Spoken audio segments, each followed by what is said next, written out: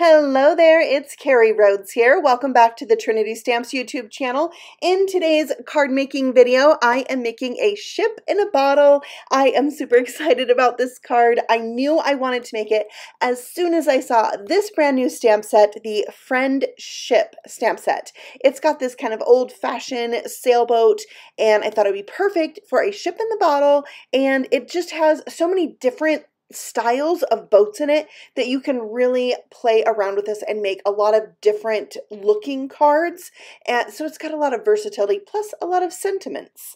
Okay, I am making my bottle using this bottle right here from the Pop Fizz die set. I also cut out a cork, and the bottle is with vellum, so that's going to be my bottle, but I wanted to give it a little bit of dimension. So on the back side I am adding some tumbled glass distress oxide ink, and I'm just checking it to see like how it looks. Is that subtle enough? And then I just went for it. So adding the color all around the edges and on the neck of it too, just because it kind of makes it look more rounded and you know, like blue sea glass kind of feel. All right, so now let's move on to the background. I'm going to do a sandy area, so I'm using tea dye ink for that, also in distress oxide, and I'm going to do about halfway up on this slimline panel that is 8 1/4 by 3 1/4, because I want to mount this on a slimline panel so it'll have an edge all the way around. I'm also going to do this little scrap because I want to have a little hill, little sand dune type piece for the bottle to sit in.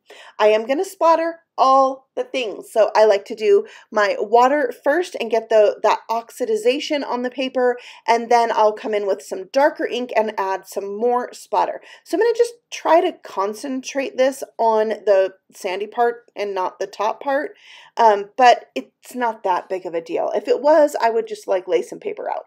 I'm also going to just rub this stamp pad right onto the top of that cork to give it a little bit, you know, depth of color on the edge.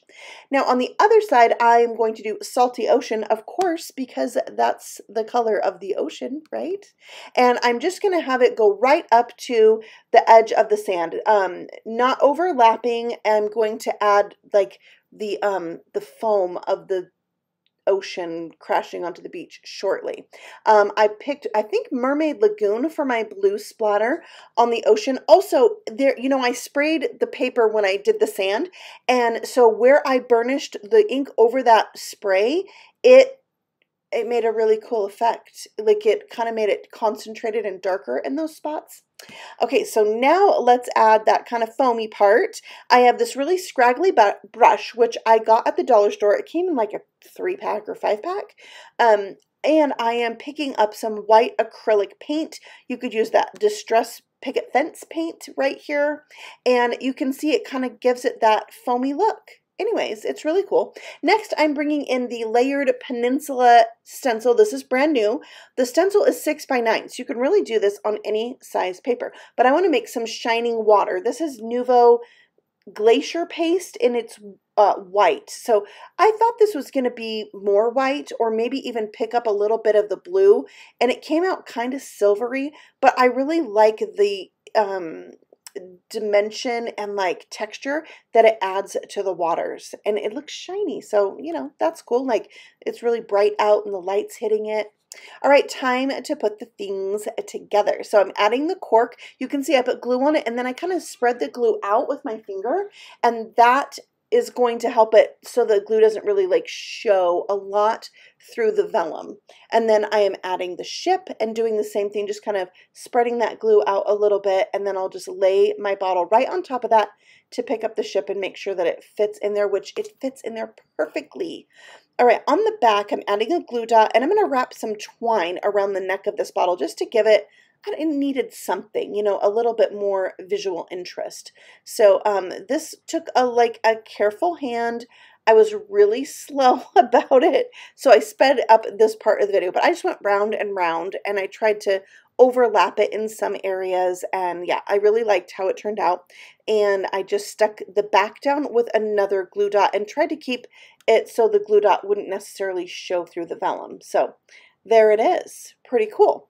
All right, to glue this down to my card, I'm adding my liquid glue in the strategic areas. I am going to like tap it out or spread it out with my finger like I did before, and that's going to look really good on the sand part. Like, see there, it's kind of shows through, but you're not going to tell because I put the little sand dune, which by the way, I just fussy cut that little hill with my scissors. All right, so time to add my sentiment. It says, friendship is the best ship of all. I'm pretty sure I heard that on a movie recently. All right, so this is going down onto my Slimline card. Remember, 8.5 by 3.5 card.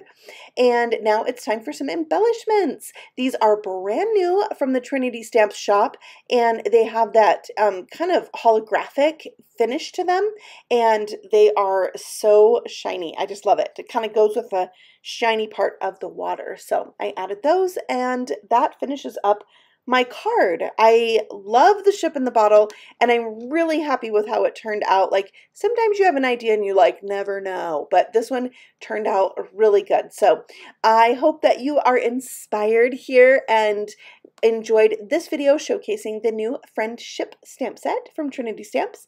You can find all the things I use linked for you in the description box below, and I'll be back again next week with a new video right here on Trinity Stamps. Thanks for watching. Bye.